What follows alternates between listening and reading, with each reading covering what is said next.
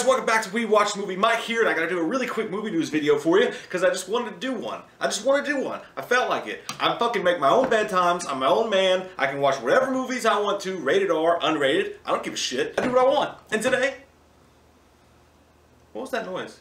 I'm scared. Movie news reactions. What this is that I look at stuff that I think is going to be interesting. I pop it up in different windows on here, and we find it out together. Let's start off with this one. This is all today from ScreenRant.com, by the way. That's where I got all these news stories from. Today, starting out, Friday the 13th reboot gains prisoners writer and loses director. I'm so sick of these having issues. It's a fucking slasher movie, and nobody ever gets it right, and you guys keep fucking shit up. Like, I get it. If you want, you know, kudos to you for not rushing it, Halloween 2, and trying to get it right. The same thing with the Halloween Returns sequel, but it's just, it bums me the fuck out. Like, how do people not get their visions together and, like, let's go to work on this? It's been how many fucking years we've been promised these movies? They can't be that hard to make. If you guys are out here making the fucking shit that you're making, like this Seventh Wave bullshit trailer I just saw, or Ride Along 2, we can't get a fucking Jason movie? Jesus! I'm starting out with some fucking anger today, and a lot of curse words. Anyways. Phew. Despite being one of the most beloved horror icons in modern history, Jason Voorhees just can't seem to catch a break as of late. No shit. Even though his most recent Friday the 13th adventure cleaned up at the box office back in 2009, Paramount remains unwilling to pull the trigger on the actual production of a new Camp Crystal Lake Massacre. Exactly. The fucking problem. A new Jason outing was officially greenlit by the studio back in 2013, with the film being, I can't read. The film being, I should have went to college. The film being giving planned 2015 release date, then it was bumped to 2016. What's wrong with me? Then it was bumped to 2016 and fans groaned, and then it was bumped out to 2017 and fans sighed. According to The Wrap, director David Bruckner, who did The Signal, which was a badass movie, is no longer attached to the project. Why? With the film's nearly constant delays, F-13's producers reportedly felt it would be unfair to expect Bruckner to simply wait around until the latest script Paramount commission was ready. Oh! Yeah! That is such horseshit, man. I mean, I don't blame him, but you had a good director. Paramount is currently in final negotiations to hire prisoner scribe Aaron Guzikowski to pin the latest attempt at rebooting Jason, according to Variety.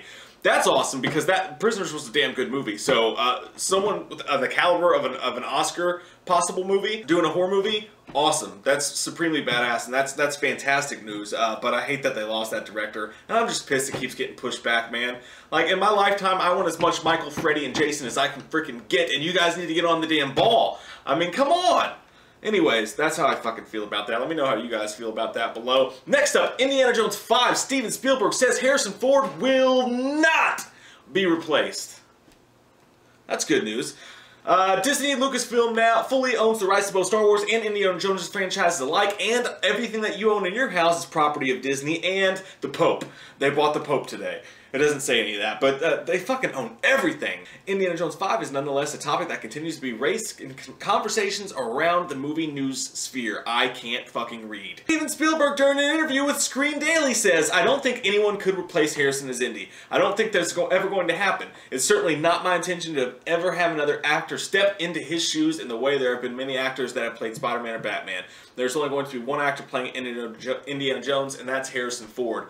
I gotta love the dedication to the character that he made. Harrison Ford is Indiana Jones, and always thus shall be Indiana Jones. You like what I did there? That sounded fancy. I don't know. I'm cool with it to an extent. I think Harrison Ford's too old to play Indiana Jones. It's just my personal opinion. I think seeing him as Han Solo, even though I'm pumped about the shit, just looks weird. And I don't mean anything bad by it. It just looks weird to me. One day I'm gonna get old, and not going to do anything half as talented as what he's doing. But it just doesn't feel right to me. I don't want to see him playing Indiana Jones. I think he's too old. That's just my opinion. And actually, I think Chris Pratt would do a fuck of a job. And that means good. That's good. I think he'd do awesome as Indiana Jones. So maybe it's not such good news after all. But I gotta love that he's respecting the character and he's not just wanting to shell out cash for, you know, whatever, whoever. Just someone just step into the shoes and we'll film it and make a shit ton of money. I gotta appreciate that from Spielberg. Other Star Wars news featuring Han Solo. A young Han Solo movie auditioning more than 2,500 actors. By the way, young Han Solo movie sounds badass. I think that's a great idea. The young Han Solo movie will take place before A New Hope, obviously, because it'll be young Han Solo.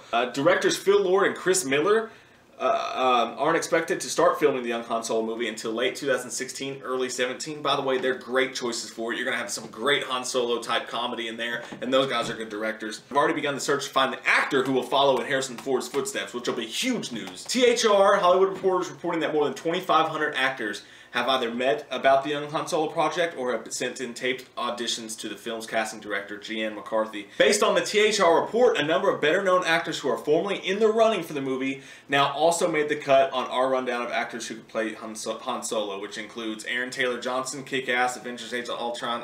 I don't like that at all. Miles Teller. Maybe. Yeah, I mean, he's a good actor. Yeah, maybe. I don't know if I like it or not. Maybe no one should do this, now that I think about it. This is weird. Nick Robinson from The Kings of Summer, Jurassic World. No, I don't want anybody to do it. I just made my decision. I don't want this movie to happen. No, I don't know who could do it. And the last one is Ansel Elgort from Divergent and The Fault in Our Stars. And I think that's a fucking horrible choice. I think they based that on who looks good in a vest. No, that doesn't make any sense at all. Like, I don't get that. The kid seems too, like, sweet.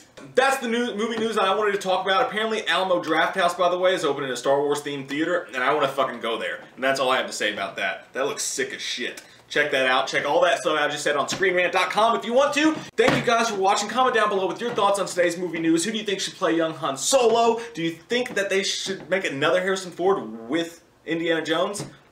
I got that backwards. And who would you guys like to see direct the new Friday the 13th movie now that they lost their awesome director? Comment below, let me know. Follow us at WeWatchTheMovie on Twitter. I love your faces. If you're new to this place, click that subscribe button and get some wham up in you.